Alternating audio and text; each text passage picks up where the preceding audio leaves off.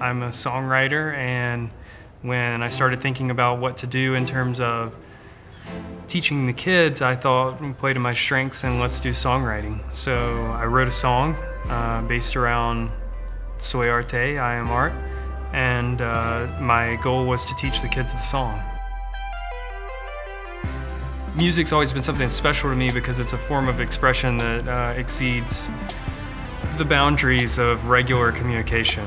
And if you can match the rhythm, you can communicate. I would play a certain amount of the song that I wanted them to catch on to, and then they would repeat it back to me. The interesting part about that is that since I wrote the song in Spanish, I had not gotten the phrasing exactly right. So it was kind of interesting to see how whenever I would do something, the kids would be like, I don't know if that's how you would do that. And then it morphed into its own thing. And so the song I'd originally written ended up sounding completely different after the kids had their time shaping it into how it should sound. They grabbed onto my vision of the song and then took it the right direction. And all I had to do was kind of provide the blueprint. Muy bien. When we came to the writing of the second verse, the class collaborated and we came up with, He is love, God is love. The song is literally saying, I am art, a creation of God wrapped in love. And I think that that's what they were experiencing, so it was easy for them to sing it.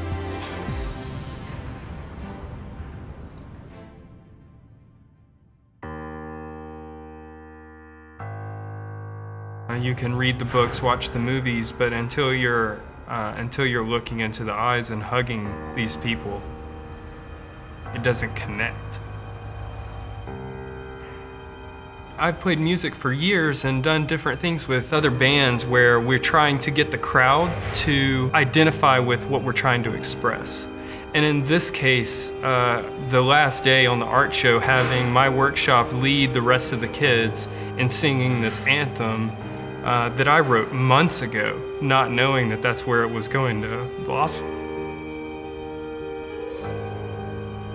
I'd kind of given up on being compensated for my art. But here, the reward was the art itself, and it manifested through those kids.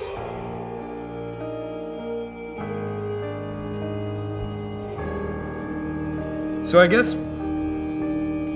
in giving up on using your art to satisfy yourself, you gain way more than you were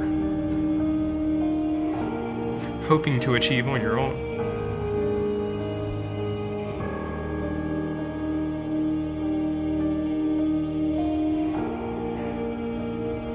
My name is David Lee, and I am art.